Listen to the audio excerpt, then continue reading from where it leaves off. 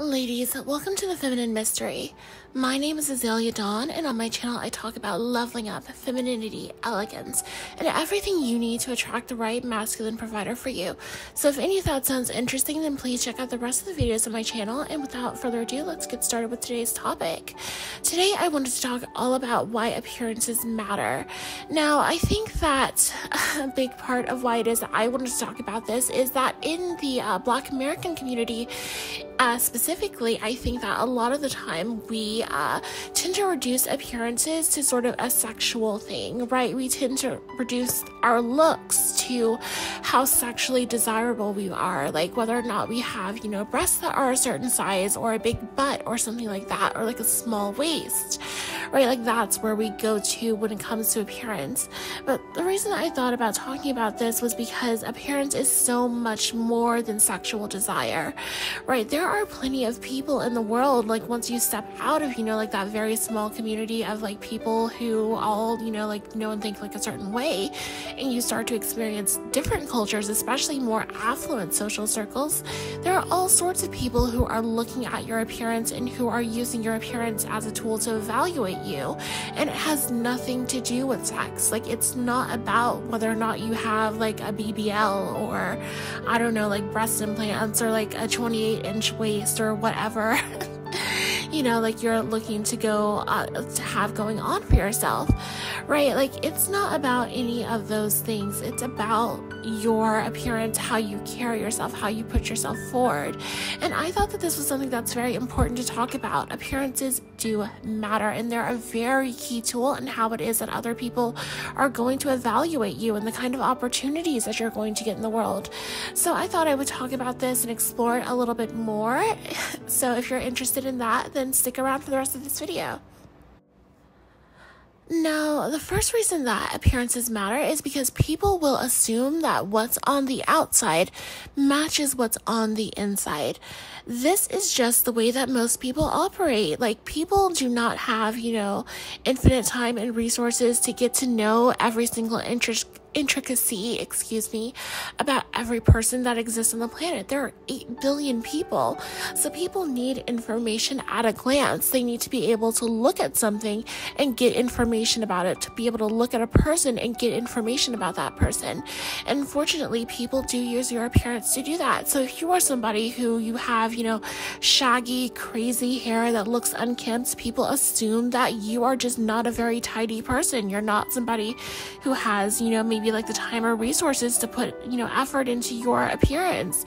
People assume that when you have like dirty nails that you're an unhygienic person, right? It's not like, oh, like maybe you were just like hiking or like rock climbing or something and there's just stuff under your nails. Like, people go straight to the fact that like, oh, you probably have poor hygiene, when people look at you and everything that you're wearing is super wrinkled, right? They automatically assume that you're somebody who doesn't care about your appearance. You don't care about the way that you look, and because you don't care about the way you look, it must not be important for you to look good in your life. So you're definitely not somebody who has like some sort of like, I don't know, like powerful positions in society. You're definitely not like, like a CEO or like on the board of directors of some major company, like walking around in this wrinkled, mangy clothing, right? These are the kinds of like judgments that people make, except that we make them in the snap, like in a fraction of a second.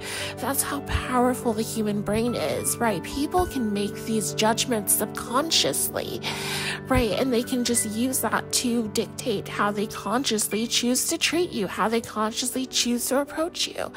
And at the end of the day, people just do not have time to make sure that they are treating the janitor like they are treating the CEO.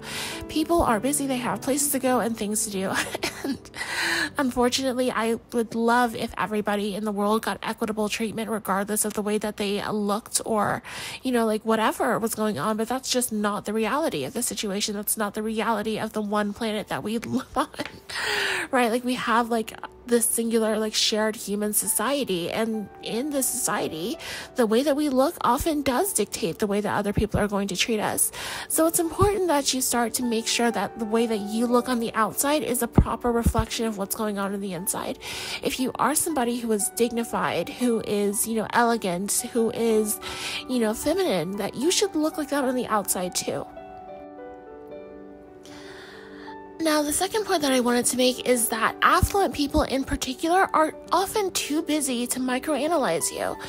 So I know that there's this classic adage of don't judge a book by its cover. We are often fed that in society a lot. But the reality is that in the affluent community, people have to do that. They do not have time to get to know every single person that they are going to come into contact with. That's just the reality of it.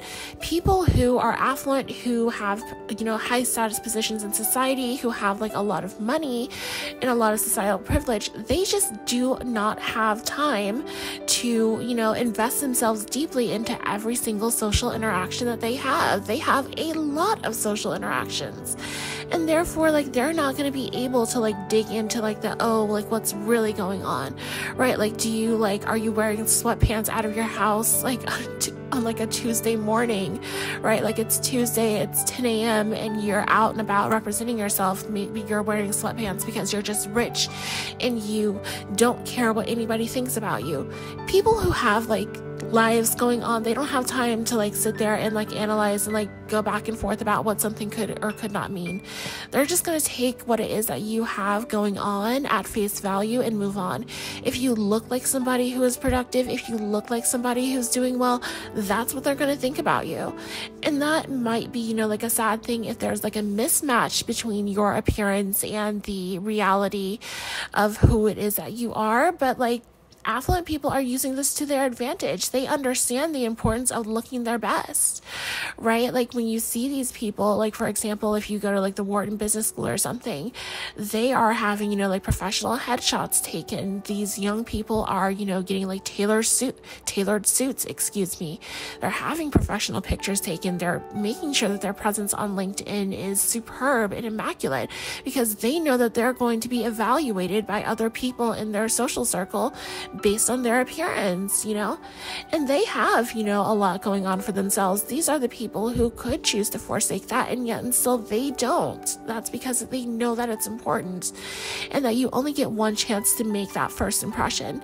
So you really should just go ahead and make sure that the impression that you're leaving on other people, especially people who don't know you well, who maybe will not ever get deeply invested in you, right? Make sure that those people are left with a positive impression of you. The third point that I wanted to bring up is that people should not judge you, but they do. That is another thing that I think is a little bit of a limiting belief that really holds us back from investing in our appearance, right? We believe in all of these shoulds about what other people should and should not be doing, right? Other people should treat us fairly. Other people should do this. They should do that. They should. But when you're walking around shoulding all over other people, it really holds you back from understanding what is happening, what is going on, right? Life is not about what other people should do as much as it's about what other people are actually doing, right? That's the nature of reality. We can have all of these abstract ideas, we can have all of these abstract shoulds and coulds and woulds, but at the end of the day, there's only one reality and people are going to do what they're going to do. And part of that is judging other people. That's just the reality of it. Now, you can, be mad about this. You can work against it. You can decide that you're going to be somebody who is counterculture, who has this kind of disgusting or off-putting appearance. You see that a lot with counterculture movements, people who have those door knocker piercings in their nose, and they have gross tattoos all over their face. Maybe they have deliberately poorly kept teeth or whatever is going on with them. They've decided that they're going to make themselves look awful because they don't care about society's beauty standards is the message at least that they're trying to send.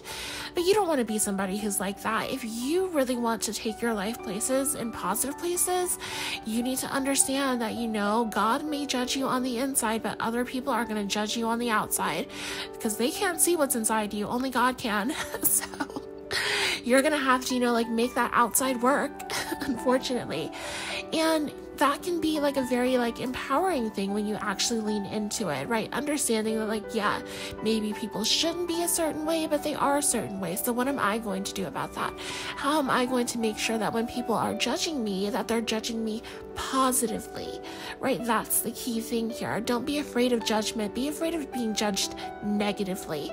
And don't be afraid of being judged negatively. Do what you can to ensure that you are judged positively. At the end of the day, yeah, some people are just haters. Like, they just don't like anything that anybody else does. But you need to be seizing the opportunity so that people who are reasonable, people who do give other people grace, and who are like open to seeing the best in other people, give them what they need to see the best in you. Give them what they need to think highly of you. Now, lastly, I want to circle back around to what it is that I was talking about in the first place. There's more to appearances than just your body. Now, I think that, like I was saying, a lot of times, like, people reduce, like, appearance to this idea of, like, your sexual features, right? Like, if you're a woman, it's about, like, how big your breasts are, how big your butt is, how small your waist is it 28 inches, is it 26 inches, right? Is it 24 inches? Maybe you're just, like a corset queen, like, I don't know, your life. But it's really not about that when it comes to people who are, like, especially looking to have more platonic relationships with you. Your reflection is an appearance of, like, how it is that you take care of yourself, what your values are, what you think is important in the world, and the kind of life that you're living, right? A lot of people are looking towards your appearance as a means to get to know about you, as a means to learn about you. There are some people who, like, are a bit, like, lower on, like, the self-monitoring scale. Like, they just don't really care about their appearance. They don't care about how they come off to other people, and they're not really interested in other people as a result, right? They're just, like, very all about themselves. But there are also a lot of people who are interested in other people. They might sit at, like, a cafe and just, like, go people watching. They might, go to the grocery store in a particular area and just, like, watch the different people who are in that community and, like, evaluate them on some, basis, because, like, they're just people who are interested in other people. They're people who are interested in how they participate in society, and those people often care more about their appearance. They care more about the message that they're sending to other people with their appearance. And you want to start to, like, try to think about not just the people who don't care, but, like, start to think about the people who do care, because it's the people who do care who are ultimately going to be the ones who have the opinions in the first place. They're going to be the ones who are able to create opportunities for you, able to, introduce themselves to you or not. They're going to be the people who are, out and about at social events, getting on with other people. They're going to be the people who make relationships, platonic and romantic happen. So if you want to be a more social person, if you want to start putting yourself out there, it's very important to, like, think about your appearances as more than just, like, a sexual thing. Don't think that just because you don't have, like, a huge butt and, like, thin little legs, like, I don't know, like a molar or something. Don't think that just because you don't have, like, this or that going on that you should just give up on your appearance. You should definitely invest into having nice skin, nice hair, nice nails, a very pleasing personal presence about you. It really is important, and it will open up a lot of, like, doors and opportunities for you. Now, ladies, that's going to be it for me today. If you've enjoyed this video, then please leave it a like below. And if you're interested in any more content on femininity, elegance, and hypergamy, then please check out the rest of the videos on my channel. I will see you in my next video. Until then, it's been Azalea Dawn, and I will see you then.